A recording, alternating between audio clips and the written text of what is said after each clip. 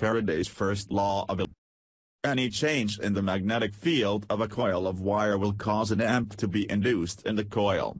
This amp induced is called induced amp, and if the conductor circuit is closed, the current will also circulate through the circuit, and this current is called induced current. Method to change magnetic field.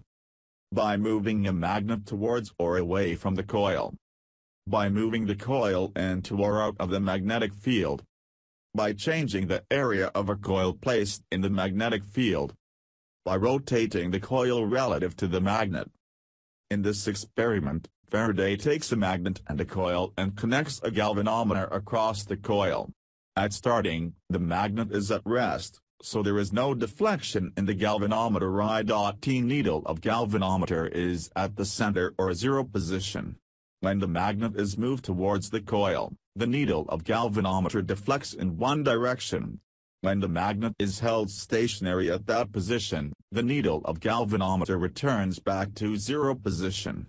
Now when the magnet is moved away from the coil, there is some deflection in the needle but in opposite direction, and again when the magnet becomes stationary, at that point with respect to coil, the needle of the galvanometer returns back to the zero position.